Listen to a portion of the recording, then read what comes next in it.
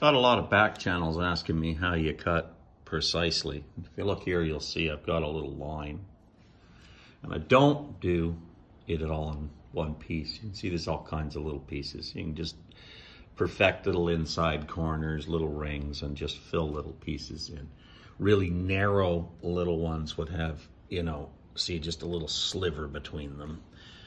They don't need to be one piece. If you do a light first coat, it won't bleed underneath. It doesn't need to be the background color.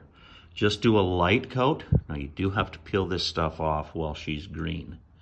That'll make a good line. Now here's how I get those.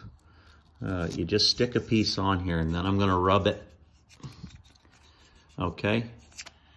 And I'll then now take my marker and trace that out. I'll then just cut it with a razor blade on the table. Okay, so this is the last little tip. Put tape down on just a little piece of wood so you can rotate it around, so you can control your knife, sort of like an engraver's vise, you know, you can control and do some nice sweeping lines. And put your tape on other tape.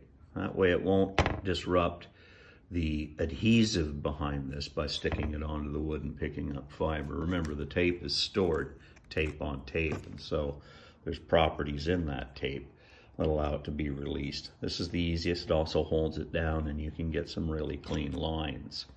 I then just pick it up with the corner of this and use the point of a pencil to set it in place. Very easy.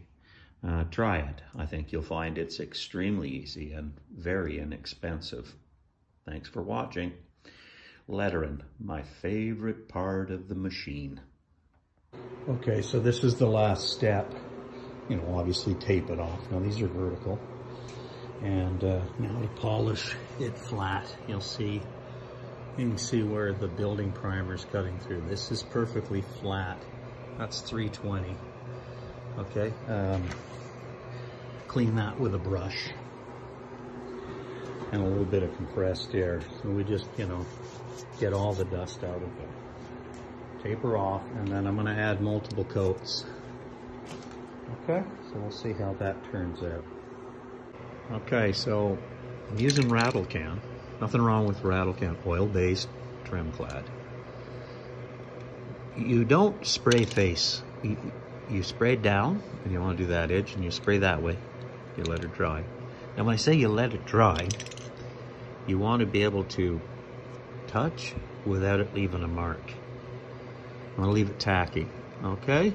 If you do that, you could actually lay this whole can on that. It's going to take a few days to dry, but it's going to start to create, if you look at the, you'll see it starts to sort of give radiuses to the edges. Okay? Now the reason you don't go straight on is your sides won't get very good. So you spray this way, you know, in this direction, then you'll spray in this direction, letting it tack, then you'll spray in this direction, and then you'll spray in this direction. Once you've got that, then you flood straight, okay? And you don't let it ever get tacky.